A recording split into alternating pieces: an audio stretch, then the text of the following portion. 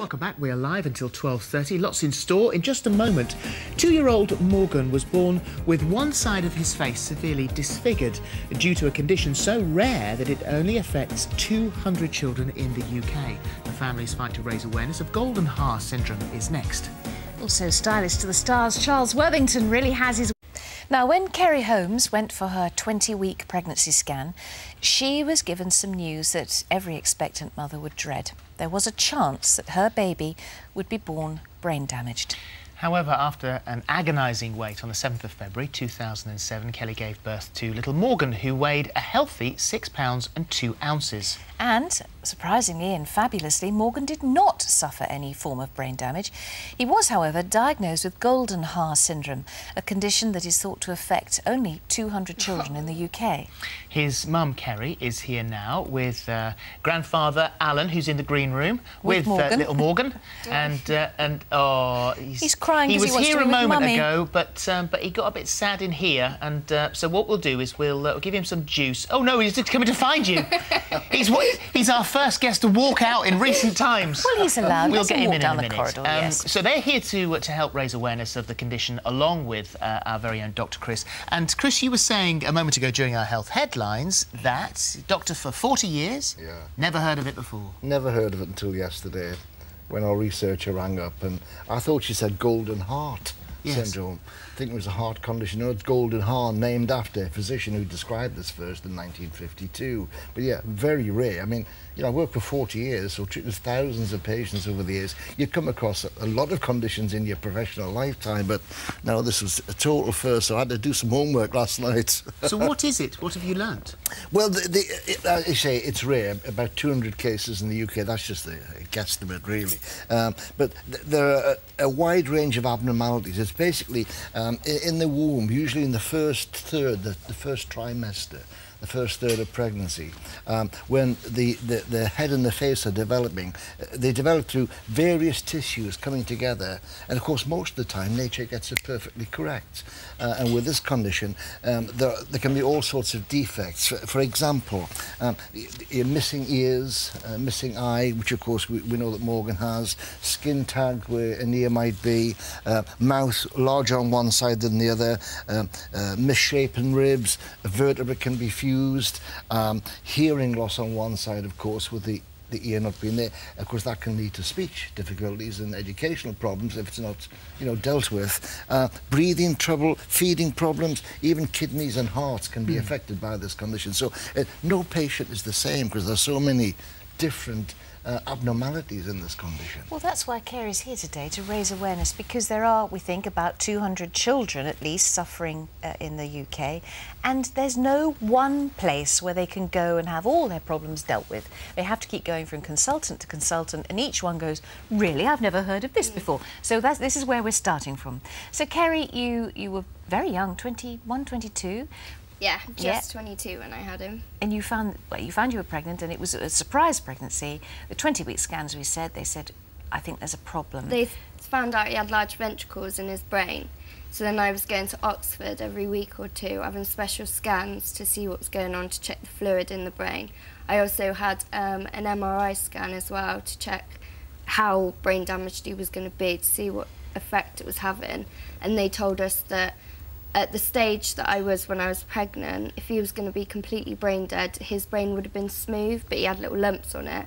So from then on, I felt a little bit more happy, and I was like, right, fine, we'll just see what happens. So, because you were offered a termination, gently, and you chose not to.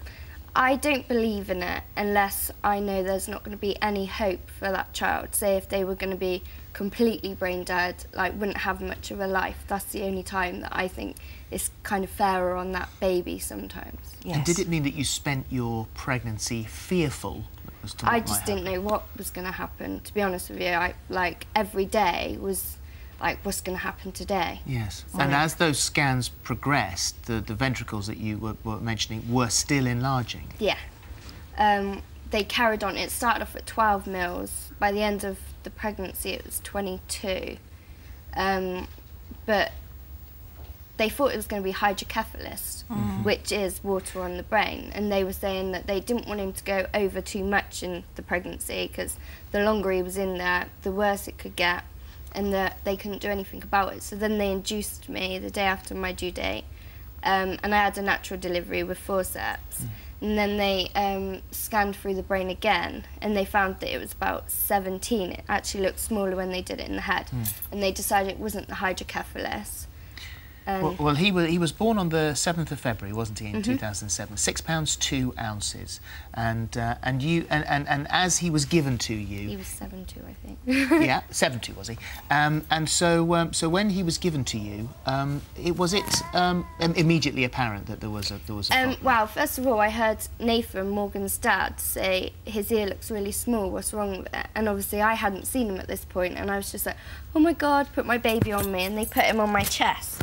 So obviously his face, I could see it downwards, and I was like, he's only got one eye? And he was like, no, he's got both eyes. I was like, no, he's definitely only got one eye. So that's then when they took him away and they sort of like checked him over, and they said, other than that, he seems okay.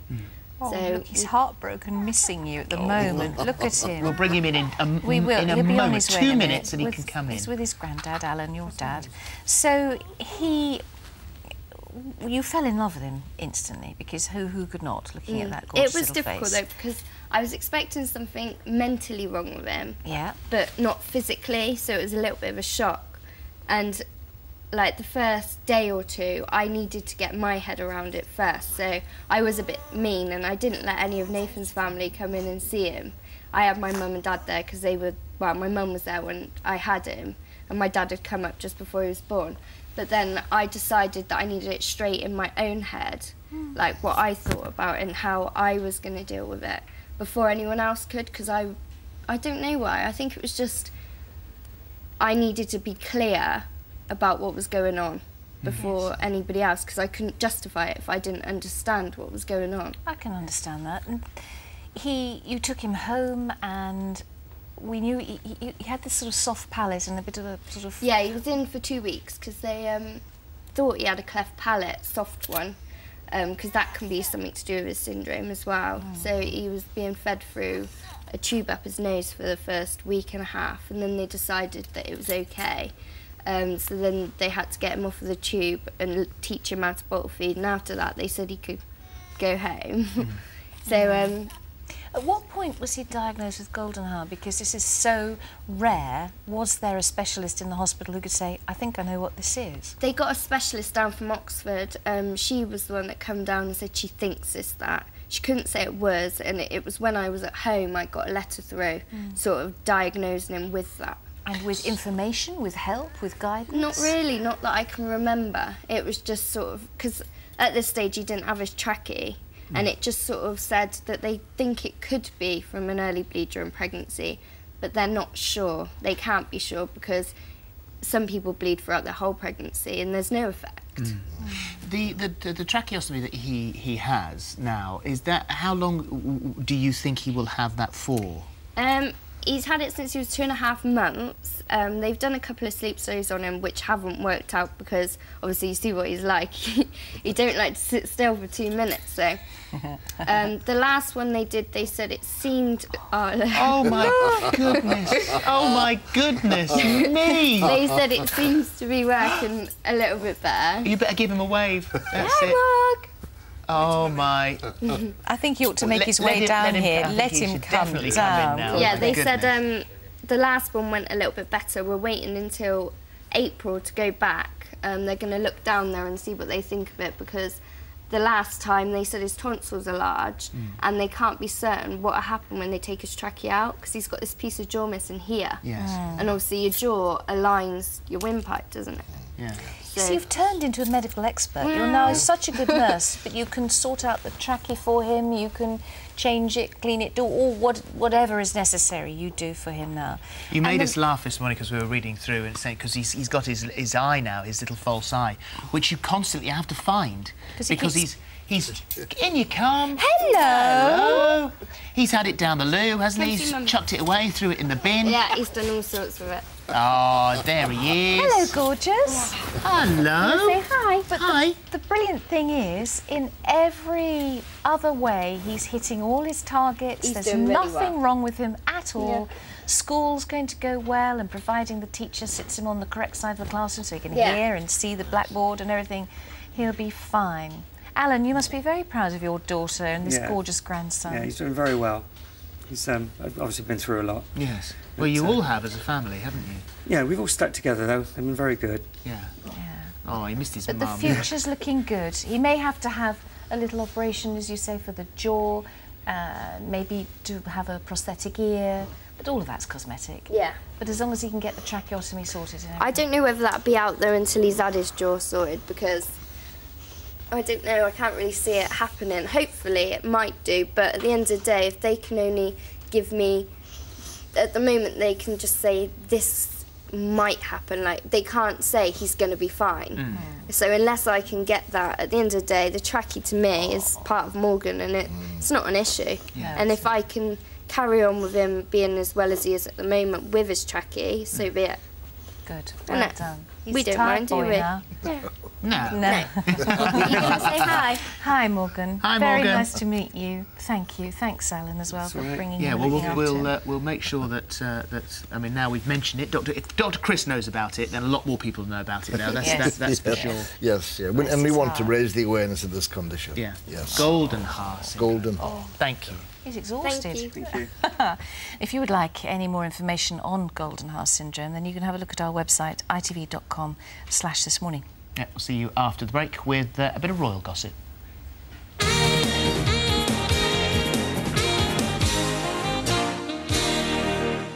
Tonight's bolognese is extra tasty.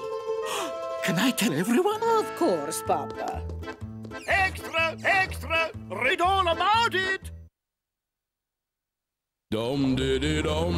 LV loves saving you loads of money on your car insurance. And our no-claims discount could reach a whopping 75% off. Now you can protect that massive saving for life. So when stuff like this happens, oh dear, we'll just kiss your car better. Call one of our lovely people on 0800 127 127 or go to lv.com.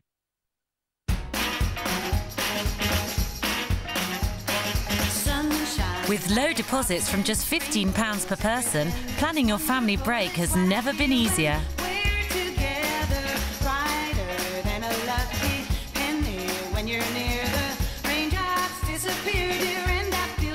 For our best offers, visit butlins.com or call 0800 222 555.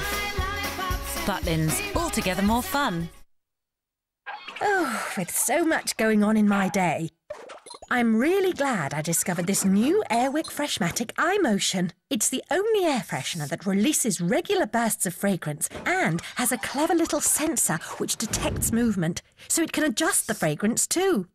And because it's always keeping an eye on everything, it means my home always smells perfect.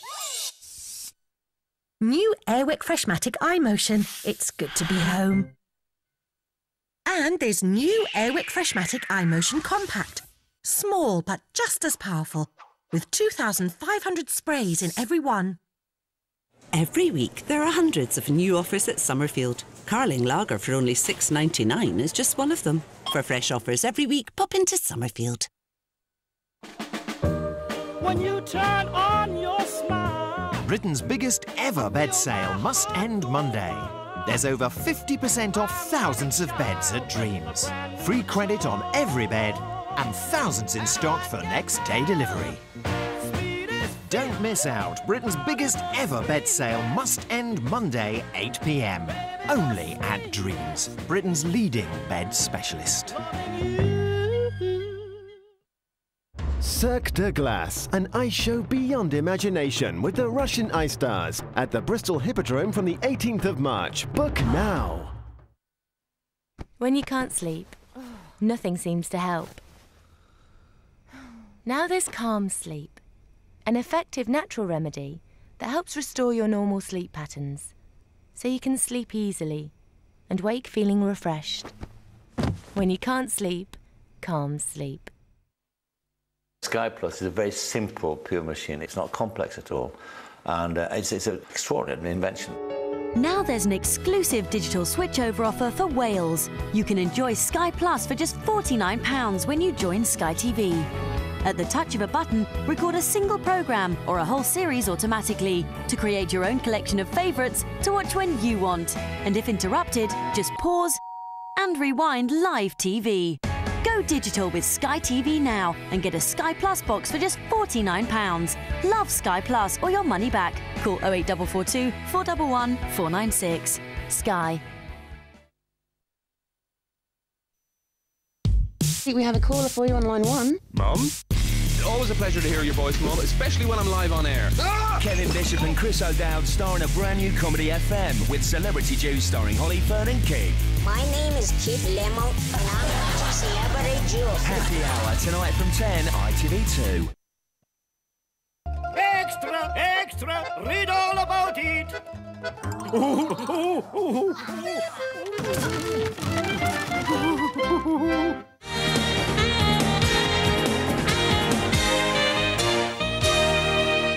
Welcome back. Still to come today, find out if stylist of the Stars Charles Worthington has been able to tame the unruly hair of our 3 This Morning viewers, and more importantly, what will they think of their new sleek and styled do's? You'll find out at midnight. Also, we meet the couple who married, knowing that they'd soon be not just husband and wife, but wife and wife, sharing makeup and swapping beauty tips after the husband had a sex change. An incredible story of true friendship and unconditional love at 11:45. First, though, yesterday, 3 generations of the royal family paid tribute to the Queen Mother when her £2 million memorial was finally unveiled just a few feet from the sculpture of her husband, George VI. Joining us now with news on that, plus all the other royal gossip, is journalist Camilla Tominey, and welcome. Hello. So a lovely moment for the whole family really nice yesterday. Moment. And a really nice statue, I thought, because often you see statues and they look rather sombre, and of course Philip Jackson has captured the Queen Mother smiling, as we always knew her. And he said he did that because he had done a bust, I think, of George VI while she was still alive and consulted her on it and said that she was such a smiley person that there was no way he could do it other than her with a huge smile on her face. Obviously, the statue is also interesting because it captures her much younger than a lot of people would now remember the Queen Mum, because she seemed to be kind of an octogenarian and beyond forever. And she's actually 51. Caught when she's 51, which is the year she was widowed, in the Order of the Garter robes, and yeah, as you say, Philip next to her husband in the Mall. So it was just nice to see the royals out to celebrate that. And although it was reportedly costing £2 million, it didn't come out of taxpayers' money. It came from the Royal Mint and the sale of their crowns. Exactly. Yes. So, you know, the Republic debate's been in fever pitch this week, so they can't quite complain about that one. No. Also, I think everybody really would appreciate that they would want a statue of the Queen Mother. It's been a long time in the making because, of course, she passed away in 2002, so it's taken a long time. They take ages to commission someone, and then obviously it's not the quickest thing to do. Well, the Prince of Wales made a nice speech, didn't he? Yeah, and oh, we're going to see have a look. Yeah. The completion of a fitting memorial that not only commemorates the life of someone who was held in such deep affection, but also commemorates the life and unflinching contribution of my grandfather, King George VI. At long last, my grandparents are reunited in this joint symbol, which in particular reminds us of all they stood for and meant to so many during the darkest days this country has ever faced. Very nice. I thought the Queen looked gorgeous yesterday. She had a fur hat on. Yeah. And actually there are some reliefs around the statue itself, and one of them shows her with some jockeys. Obviously she was a very successful horse owner, but also there's another one of her visiting the East End in the Second World War. And of course she famously said after Buckingham Palace was bombed in the Blitz that she was glad it had happened because it made her think that she could look the East End in the eye. So it was it's a very fitting memorial. I think everyone will agree about that. Lovely. That's good. And Princess Anne, the hardest working royal, we always know Yes. that, she was the Queen's representative in Australia. Exactly. To commemorate all those poor lost people in the bushfires. So she took part in the Day of National Memorial in Melbourne. We discussed this last week because there was calls perhaps for the Queen to go out there, and actually we discussed the fact that you can't just send the Queen at the drop of a hat. The security implications are enormous, and also she is 82, and Princess Anne has ever stepped in. Does that perhaps expose Prince Charles a little bit? Should he have stepped in because of being heir to the throne? Who knows? Although Princess Anne has visited Australia on a number of occasions, and I suppose she's considered the next best thing to the Queen, and perhaps as a woman is better placed in that kind of scenario. So she was doing that, and meanwhile we had both of the princes, while they were in London yesterday, signing the Book of Condolence at the Australian High Commission. So although the Queen didn't go out there herself, I think that the royals have obviously gone to great effort and lengths to make sure that it's known to the Australians that they are thinking about them, because it's a delicate time in Australia for the monarchy, because the Prime Minister there is quite left-wing and is quite a staunch anti-royalist, so they're trying to drum up support. Because But it's interesting because the welcome that the Princess Royal got in Australia was incredibly warm. Yeah. And I wonder whether they would be thinking there is a role here, because it's sort of the next level up of we're thinking of you. Yes. So it's sort of representing what people 12,000 miles away are sort of thinking. Well, the argument is that the Australians don't have a problem with the monarchy while the Queen is on the throne, but they will do when Charles is. Sure. The other argument is that the Australians have a problem with the monarchy, but they don't know what else to have instead. So it'll be very interesting come 2012 when Rudd has promised to have another referendum to see what happens. But there's just been a lot of talk of republicanism about because of the Channel 4 documentary, and Republic, the UK arm of the group, say that they've never had more support because of suggestions about Prince Andrew sort of taking the mickey, and whether Prince William does enough and has as many engagements. But on that note, they're trying to compare Prince William now with Prince Charles when he was heir to the throne. Prince William isn't heir to the throne, so he's not going to be able to do as much because his dad has to have something to do. And he has a job in the forces. And he has a job in the forces, and he's in the military, and so is Harry. And so the comparison's a bit chalk and cheese-ish at the moment until William is heir to the throne. Then compare him with Charles as heir to the throne. But you can't do it when he's second in line. That kind of seems to have been a bit missed. So just quickly, from constitutional issues to matrimonial issues, Yes. are they moving in together? Well, this is a kind of rehash of a story that was done a few months ago.